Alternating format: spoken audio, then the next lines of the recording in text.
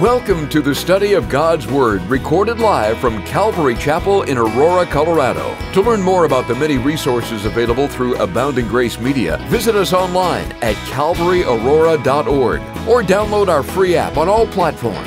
And now, let's open our Bibles and study God's Word. Amen.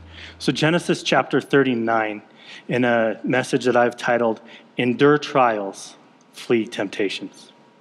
And that title comes because we all face both trials and temptations. And sometimes, if you've noticed, we even face them at the same time, right? Sometimes it's as if we're down, we're low, we've gone through some type of trial, we feel beat up, and that's when temptation comes in. That's when temptation seems to sneak in. The opportunity to sin sneaks its way in. And you know, that's not just by chance, right? Because the Bible tells us that the devil, our adversary, seeks about like a roaring lion, seeking whom he may devour. And that he's here to kill, steal, and destroy. And so if he could do anything to take our eyes off of the Lord, even as we're going through a trial and we think we're making it through this trial, we think things are going good, and we think, you know, Lord, we're seeking after the Lord, and yet this opportunity to sin comes in. And what do we do?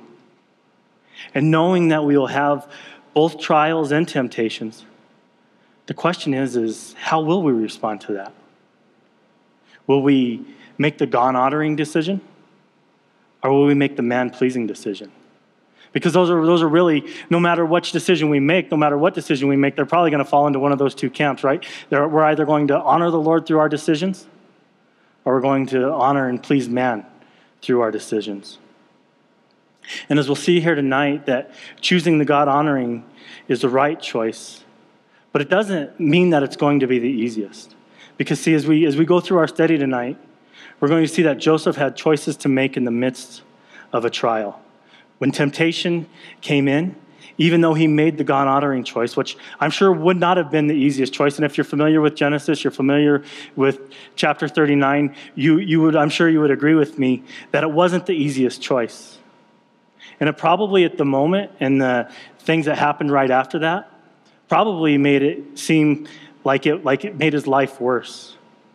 But then if you know the full story of Joseph, and you know the full story in Genesis, then you know, and you would have to agree with me, that in fact it didn't.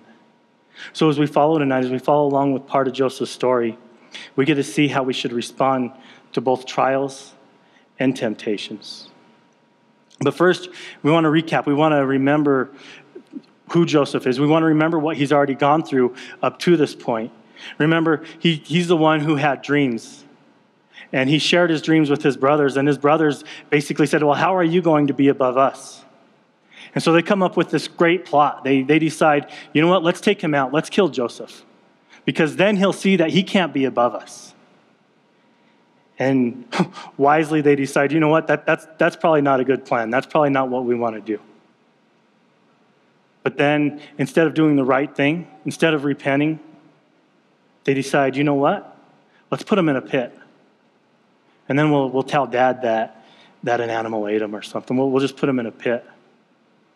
And then, opportunity for their sin to get even worse comes as they then make a different decision, because they see an Ishmaelite coming along.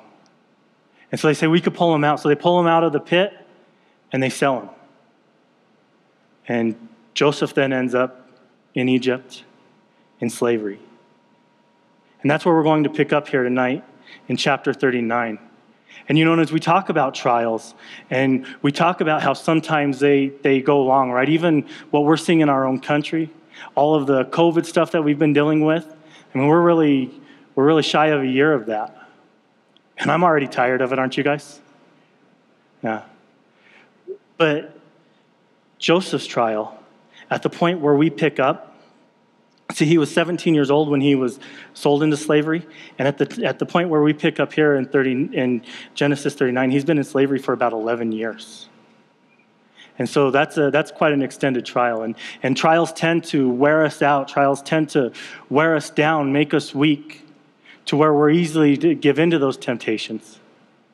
But we see tonight that Joseph doesn't. So pick up with me, if you would, in Genesis 39, beginning in chapter 1, says, "Now Joseph had been taken down to Egypt, and Potiphar, an officer of Pharaoh, captain of the guard, an Egyptian, bought him from the Ishmaelites who had taken him down there." Verse 2, "The Lord was with Joseph, and he was a successful man, and he was in the house of his master, the Egyptian. And his master saw that the Lord was with him, and that the Lord made all that he did to prosper in his hand." So Joseph ends up being bought as a slave by Potiphar, who Bible scholars suggest as captain of the guard, could have been the head of the guards to Pharaoh. So he would have been like a security detail, probably really much like what our Secret Service is now. And given where he's at, Joseph has a choice to make. He has a few choices he could make, right?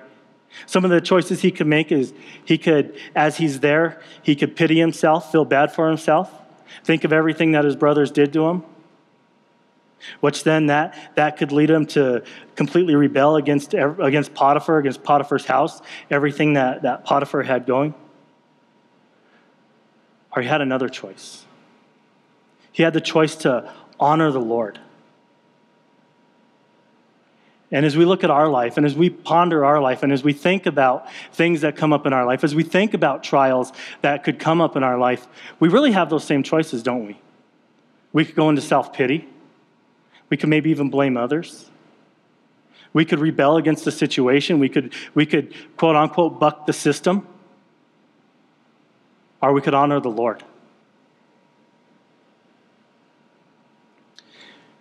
Notice in verse 2, the Lord was with Joseph. You see, his trial really, as we look at his trial, and we've already talked about how long he's been in it. We've already talked about what's set up to where he's at now. And his trial is probably worse than anything that many of us here in this room are watching on the internet, are listening on Grace FM. It's probably worse than what many of us have gone through. Yet we see that the Lord was with him. The Lord was with Joseph. And isn't that so comforting? Even as we look at trials in our life, that the Lord's with us, that he doesn't leave us. Hebrews chapter 13, verse 5 says this. It says, "Let your conduct be without covetousness. Be content with such things as you have. He himself has said, I will never leave you nor forsake you." What an awesome promise is that? Such a good promise from the Lord, that he won't leave us, that he won't forsake us. So even when we're in the worst trial that we face, even when the times are the hardest, harder than anything we've dealt with in our life, we're able to stop and realize and notice that the Lord's there with us. I mean, think about it. His disciples were out on the boat in the storm, right? When Jesus walked on water, his disciples were out on the boat in a storm. And where did Jesus? He didn't wait for him on the other side. No, he went to him in the midst of the storm. And friends, he'll do that for you as well. No matter how bad your trial is, no matter how rough you think it is, no matter how alone you feel, because when we feel like we're alone, we feel desperate. But please, when you get to that point and you feel alone, you feel desperate, please realize that you're not alone, because he is there with you. He's in the midst of that storm. He's in the midst of that trial with you. Notice now in verse 3 that his master saw that the Lord was with him. And as we ponder that, and as we chew on that, and as we pray on that, we would have to ask, is that visible in our life? Can others see that the Lord is with us? Friends, can our employers see that the Lord is with us? Can our neighbors see that the Lord is with us? Can our friends see that the Lord is with us? Especially those that we know, those that are around us that are believers, that should be evident in our life to them. They should be able to look at our life and see that the hand of God is on our life, that the hand of God is in the decisions that we make, that the hand of God is in the actions that we do. And even unbelievers, right? Non-believers should be able to see, as we're believers, as we go out and we proclaim the gospel, as we go out and we proclaim what God has done in our life, what Jesus has done for us. Even the unbelievers should be able to see. They may not know what it is. They may not be able to label it as the hand of God, but they should be able to see there's at least something different about you. They should be able to wonder, what is it that you have that I don't, that makes you who you are, that makes you act how you are, that makes you respond to how you're responding. I'm watching you go through this thing. What is it that you have that makes you respond in the loving and gentle and caring way that you do? So others, believers and unbelievers alike, should be able to see that the Lord is with us. And in verse 4, we continue. It says, so Joseph found favor in his sight and served him. Then he made him overseer of his house and all that he had put under his authority. So it was from the time that he had made him overseer of his house and all he had, the Lord blessed the Egyptian's house for Joseph's sake. And the blessing of the Lord was on all that he had in the house and in the field. And here in verse 4, we're able to see the choice that Joseph made. We're able to tell clearly the choice that Joseph made, that he served him. That Joseph didn't focus on what was lacking, but to be put over Potiphar's house, I think we could all agree that he had to be faithful. Otherwise, he wouldn't have been put over his house, right? Because even an unbeliever would not have put someone unfaithful over his house. I know I sure wouldn't. As a believer, I definitely wouldn't put somebody unfaithful over anything. But even going back to prior to being saved, somebody who was unfaithful in something somebody who was untrustworthy to me, I wouldn't trust him with my house, with my possessions. 1 Timothy chapter 6, verse 6 says, now godliness with contentment is great gain. And even in the situation that he was in, Joseph was a light in this pagan culture. And the Lord was with him. And the Lord used him where he was. Joseph in this pagan land, in Potiphar's home, as a slave. And the Lord uses him where he's at. And friends, he can use you where you're at. But first we have to be faithful. Before the Lord could use us, we have to be faithful even in the little things. See, I believe here that the faithfulness that Joseph showed while he's here in Genesis 39, the faithfulness that Joseph showed in Potiphar's house was preparing him for what the Lord was going to do with Joseph in the future. Because I really don't see how, if Joseph was not faithful with this, how he would have been trusted with the more that he's given. Then in verse 6, we have the description of Joseph that sets up the next section. It says, this all that he had was in Joseph's hand, and he did not know what he had except for the bread of which he ate. Now Joseph was handsome in form and in appearance. This setting up what's going to happen next in verse 7. As it says, and it came to pass after these things that his master's wife cast longing eyes on Joseph.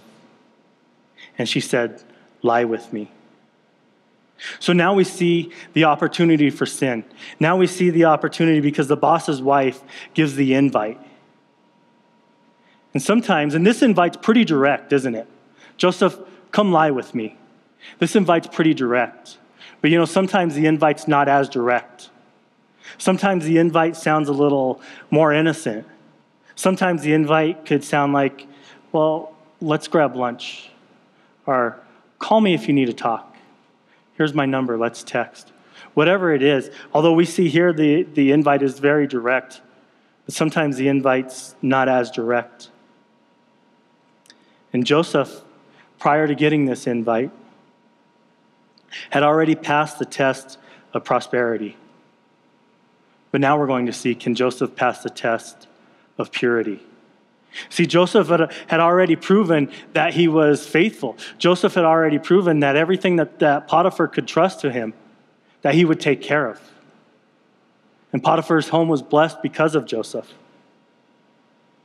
But now we go to a completely different area, don't we? We go from material things to sexual things, to fleshly things. And the test we see here, the test we see here for Joseph, although this is in the sexual realm, but the test really can go further than that. Because you see, sometimes as we have more, we tend to think that we deserve more. And it doesn't even have to be in this realm. It doesn't have to be in the realm of finances. It's just as we have more, we tend to think with our logic in our own mind and our flesh that we really deserve more. And if Joseph isn't careful, it would be easy for him to say that he deserves this. Because, he could look at this and he could say that he deserves this, that he was pulled away from his family. He's been a slave. Nobody cares about him. That everything that this dude has is because of Joseph. It would be easy for him to justify it in that way. It'd be easy for him to say, besides, Potiphar won't know. She's not going to tell. And friends, if we're not careful in our life, we could easily get caught in that snare where we justify our sin. Where we could say something. I've been in counseling sessions, taken phone calls where I've actually heard, well, I was being accused of it, so I figured I might as well.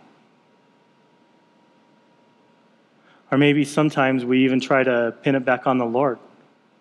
Well, the Lord brought this person into my life. Well, the Lord must be okay with it because it's just here in front of me. I wasn't searching for it. And we have to be careful when we go down that path, because we need to remember where temptation really comes from. You see, the Lord may allow you to be in the season or the trial that you're in, but it's important to realize that the Lord's not the one bringing the temptation.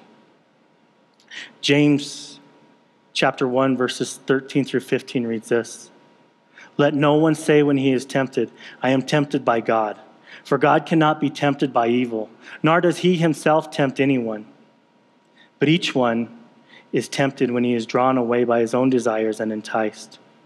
Then when desire has conceived, it gives birth to sin. And sin, when it is full grown, brings forth death." It's when the desire had conceived. See, the desire to sin doesn't come from the Lord. It doesn't come from the Spirit, right? Because the flesh lusts against the Spirit and the Spirit against the flesh. So then that would mean that the desire to sin comes from our own flesh, comes from the weakness of our flesh, comes from our desires. In verse 8, we continue to see Joseph's response. It says, "But he refused and said to his master's wife, 'Look, my master does not know what is with me in all the house. He has committed all that he has to my hand. There was no one greater in this house than I, nor has he kept anything back from me but you, because you are his wife. How then can I do this great wickedness and sin against God?'" I love this. I love how Joseph chose to say no. He refused the opportunity to sin. He had every excuse, every opportunity, but chose not to. Think about it. He's in a pagan land. Nobody's going to hold him to the righteous standard that the Lord would. Nobody's going to say to him, "Joseph, you know a holy and righteous God." Potiphar's wife isn't going to say anything. I mean, she has. I'm sure being in his position, Potiphar probably had it made pretty good. She was probably setting pretty high. She had a lot to lose. It would have been easy for Joseph to say yes. But his response, notice, left no room to reason with temptation. And if we're not careful, We could find ourselves in a situation where we reason with temptation, right? To where we could easily say, well, no one would know. It's just the two of us here. Well, if I go to that website, I could easily delete my cookies. If we're not careful, we find ourselves there. But notice, as Joseph refused, that's what we need to do.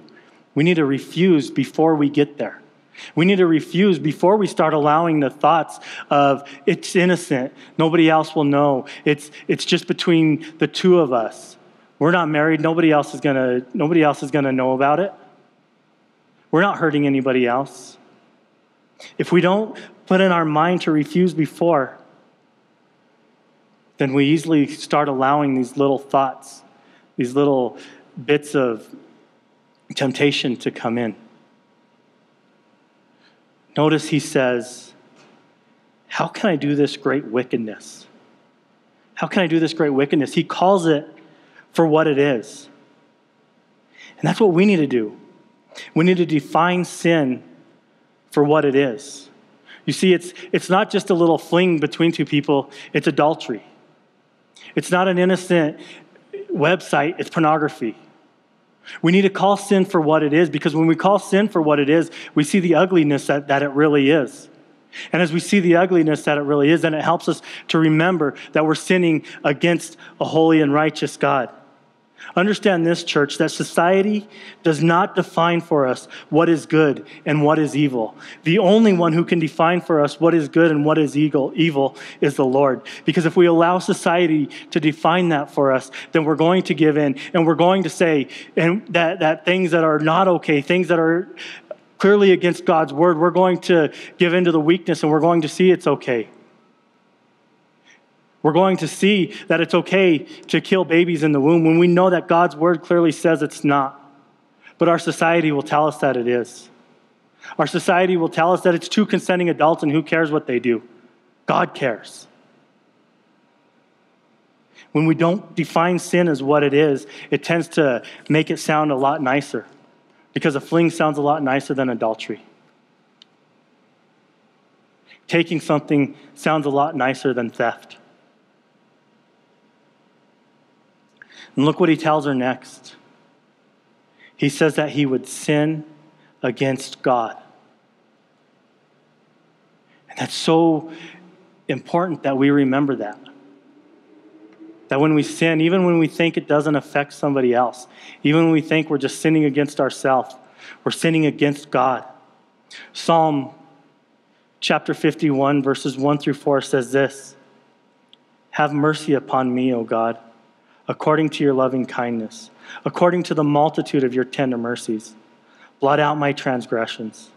Wash me thoroughly from my iniquity, and cleanse me from my sin. For I acknowledge my transgressions, and my sin is always before me. Against you, you only have I sinned, and done this evil in your sight, that you may be found just when you speak, and blameless when you judge." A side note about this Psalm 51, is it was written by David. After and that's kind of funny, because he was written after his invite to a married woman. After, opposite of what we see here, a married woman inviting a man, this married man inviting a woman, inviting Bathsheba. And Nathan came to him and busted him on it. So even when we think that no one else has seen, God has. I mean, think about that. If he knows your thoughts, if he knows the hair that's on your head, he knows your sin. And he knows when you sin against him. Joseph knew that even though he was in a pagan land, even though Potiphar's wife isn't going to say anything, even though nobody would bust him, he was held accountable to a holy and righteous God. And I love how John Corson words this. John Corson says this. He says that he, Joseph, had an awareness of the Lord's there-ness. That as we remember that the Lord is there. We've already talked tonight about how the Lord never leaves us, never forsakes us, how he's in the midst of our trial with us. So then that means that even as I enter into sin, he's here, right? He sees, he knows. And if I have that awareness that he's there, how much stronger is that going to make me when I battle temptations? And we see here that even if we're strong in the Lord, because I think we've been able to see from the text that Joseph's pretty strong in the Lord. And if we see that, and we see here that even if we're strong in the Lord, the temptations will still come. You guys, please, never think that you're above being tempted. Never think that you're so strong that temptation can't come and temptation can't get you. Because temptation will come. I mean, Jesus was tempted. Now we know that Jesus didn't give in to that temptation, but he was tempted. And if the devil's willing to tempt Jesus, how prideful would I have to be to think that he wouldn't try to tempt me? So know that temptations will come. And sometimes it's in the midst of that trial when the biggest opportunity to sin will present itself. We see that even with Jesus, right? Jesus had fasted for 40 days. He's in the wilderness. That's where the devil decides he's going to tempt him. And for us, perhaps those temptations come in the middle of a difficulty of our marriage, when all of a sudden out of the blue, that old friend that we haven't talked to in a long time, that maybe we had a relationship back in the day, all of a sudden, while we're struggling in our marriage, that's when they call or text or friend us on social media, check in to see how things have been going. Right now, for a lot of us, finances are tight. Some have lost their jobs. Some have had hours cut. And lo and behold, we're a new year. Tax season's right around the corner. How easy would it be for us to claim an extra dependent or claim that we gave more than what we did?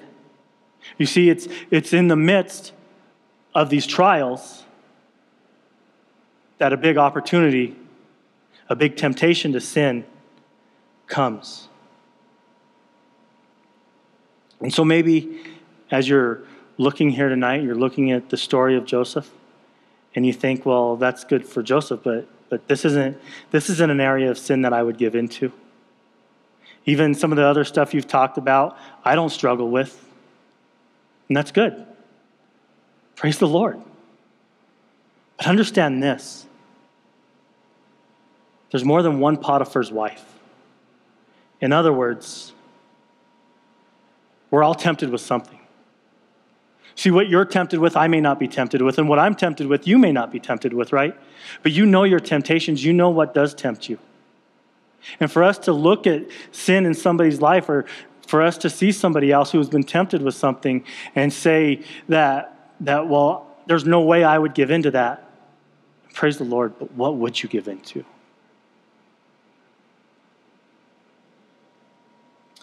In verse 10, continues and says, so it was, as she spoke to Joseph day by day, that he did not heed her to lie with her or to be with her. So not only did Joseph refuse, but notice here he resisted. Because this wasn't a one-time temptation, right? It says day by day, lie with me, Joseph. Day by day, lie with me, Joseph. Day by day. And yet, he continued to resist. The NLT, the New Living Translation, puts this verse this way. She kept putting pressure on Joseph day after day, but he refused to sleep with her, and he kept out of her way as much as possible. So even though the opportunity kept coming back, he didn't flirt with sin. He didn't check it out. He didn't put himself in a compromising situation. And we need to be careful not to put ourselves in a compromising situation. Instead of flirting with compromise, we should put things in our life to help us avoid those situations, knowing that they can keep coming back. Because we feel that we experience the temptation once and we are able to turn from it and we're like, all right, I have victory. And yes, we do. We have victory in the Lord in it. But we don't want to become prideful and think, well, that's it. I'm done with it. Because sometimes it comes back day by day, minute by minute, hour by hour. And we want these things in our life to help protect us from that. We want to be sure that if we're tempted with somebody of the opposite gender, that we're not going out and putting ourselves in a situation where we're alone with them. That if we're tempted with, whatever it may be, that you're allowing things in your life that would block it. That you have somebody in your life that's going to hold you accountable to these things. And so that's why we want to be around other believers, somebody who's going to hold us accountable. Notice next what Joseph did in verse 11. But it happened about this time when Joseph went into the house to do his work, and none of the men of the house was inside, that she caught him by his garment, saying, "Lie with me." But he left his garment in her hand and fled and ran outside. First we see Joseph refused in verse 8. He resisted in verse 10. And here he ran, even leaving behind his garment. It's better to lose one's cloak than one's character, isn't it? When an opportunity to compromise, we need to remember that jobs, material items, money, all of these things are easier to replace than to rebuild your character. All those things are replaceable, but your character's not. And that is what we need to know, that is what we need to do when we're faced with sin. We refuse it, we resist it, and we run. We run away from the sin, and we run to the Lord. That opportunity to sin presents itself. You're struggling with something. Maybe you struggle with alcohol, and the bottle's calling to you. Rather than run to the bar, run to the Bible. Seek after the things of the Lord. 2 Timothy chapter 2, verse 22 tells us to flee also youthful lust, but pursue righteousness, faith, love, peace with those who call on the Lord out of a pure heart. See, to be tempted is not sin, but to follow through on the temptation is. We can't control the thoughts that we have. We can't control the temptations that come our way. We can't control when that person calls just at the right time. But what we can control is our response. We can control when we realize we're having that thought that the Bible tells us to take our thoughts captive. We can control when we decide not to answer the phone, not to walk into that bar knowing that we're going to struggle with it. We can't control the temptation, but we could control our response. To turn away from sin may not be the easiest thing to do, but I promise you it's the God-honoring thing to do. And we see that here because, you see, for Joseph, his decision to honor the Lord in this situation was such a big deal that it's recorded in Scripture. That it's recorded for us now here many, many years later as we're studying through this and we're looking at Joseph's life. And we see this section here.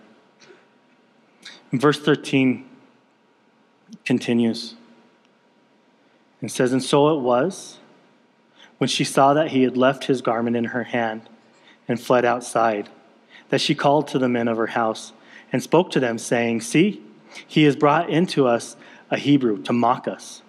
He came into me to lie with me, and I cried out with a loud voice. And it happened when he heard that I lifted my voice and cried out, that he left his garment with me and fled and went outside. So she kept his garment with her until his master came home.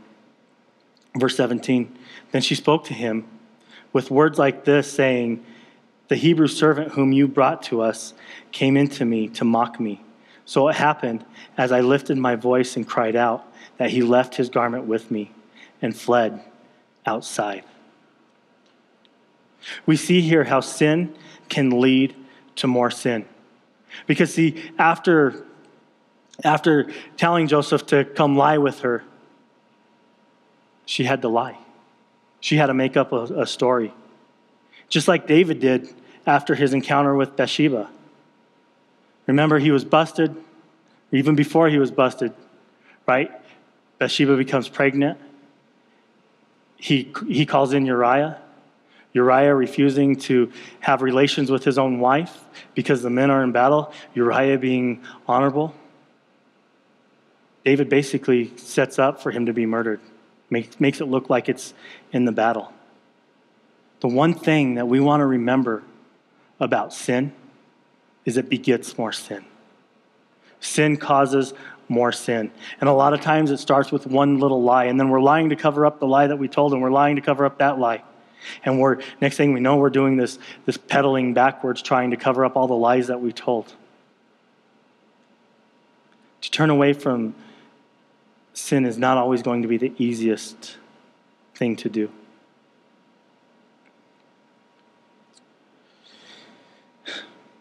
Notice how this sin, that point that causes her to lie, she starts blaming her husband. And isn't that how we can be sometimes? We try to point blame at others. Sometimes even point the blame at the Lord. We try to tell others, well, it's your fault. You did this to me. If you wouldn't have brought that person here, that wouldn't have happened. But always notice that when we point when we point, we have three fingers pointing back at us, don't we? Verse 19. So it was when his master heard the words which his wife spoke to him, saying, your servant did to me after this manner, that his anger was aroused. Then Joseph's master took him and put him into prison, a place where the king's prisoners were confined, and he was there in the prison. Our sin will always affect others, even more than what we think. And she probably thought that, right? She probably thought, well, it's just a Hebrew slave. His life doesn't matter. But her husband had the consequence for her sin as well. I'm sure her husband felt betrayed, felt hurt by someone he had trusted. Now, not only does he feel the pain of the betrayal that he thinks Joseph had, but now he also has to find somebody to do the work that Joseph was doing. And we also see here that his home, remember, was blessed because of Joseph. And I can't help but wonder what happened after Joseph was out of his home, because the text doesn't tell us that. But in verse 21, we do read, but the Lord was with Joseph and showed him mercy, and he gave him favor in the sight of the keeper of the prison. And the keeper of the prison committed to Joseph's hand all the prisoners who were in the prison. Whatever they did there was his doing. Verse 23, the keeper of the prison did not look into anything that was under Joseph's authority, because the Lord was with him, and whatever he did, the Lord made it prosper. And we see in Joseph again, even in an expanded trial, he chooses to make the God-honoring choices, showing his character to be one of integrity, making those God-honoring choices again. It's probably why he was able to refuse and to run. But notice we see again that the Lord was with Joseph. So even in a trial that gets longer, even in a trial that gets harder, the Lord was with him. And notice that Joseph was put in charge of the other prisoners. I think we could really say that would be because the Lord honored Joseph's decision. That as Joseph honored the Lord honored that decision. And Joseph, I'm sure at this time, could look back and see that this is a time that he stood up and would not sin against the Lord. And even thinking about that, how Joseph would be able to take this time in life, to take where he stood up to Potiphar's wife and said, no, I'm not going to sin against a holy and righteous God. You know, this last weekend, our Pastor Ed, took us through and talked about Ebenezer stones. And I know that becomes later, but I think we could see here that if Joseph would have had an Ebenezer stone, this would have been one where he would have been able to set up and write on it, this is the time that I stood up for righteousness, that I fled evil, that I fled sin. And friends, know this, that the Lord is with you in your trials, and he sees what you do. But maybe you're thinking here tonight, well, that's nice. But see, I've messed up. I'm not Joseph. I've given in to my Miss Potiphar, whatever your Miss Potiphar would be. But know this, if that's the case, the Lord's willing to forgive you. Can you turn with me to John chapter 8 as we look and we'll see Jesus' response to a sinful situation. Jesus' response to somebody who gave in to sin. John chapter 8, picking up in verse 1, says, "But Jesus went to the Mount of Olives. Now early in the morning he came again into the temple, and all the people came to him, and he sat down and taught them. Then the scribes and Pharisees brought him to a woman caught in adultery. And when they had set her in the midst, they said to him, 'Teacher, this woman was caught in adultery in the very act.' Verse 5, 'Now Moses in the law commanded us that such should be stoned. But what do you say?' Verse 6, this they said, testing him, that they might have something of which to accuse him. But Jesus stooped down and wrote on the ground with his finger, as though he did not hear." So first we know that they were testing Jesus because, well, the text tells us. But we also know that according to the law, if they were really wanting to keep the law, both the man and the woman would have been brought to him, not just the woman. So they bring this woman caught in adultery to Jesus to see his response. And does he simply say, let her go and be accused of completely disregarding the law? Or does he say, stone her and lose his status as a friend of sinners? In verse 7, we see his response. So they continued asking him. He raised himself up and said to them, "He who is without sin among you, let him throw a stone at her first." And again he stooped down and wrote on the ground.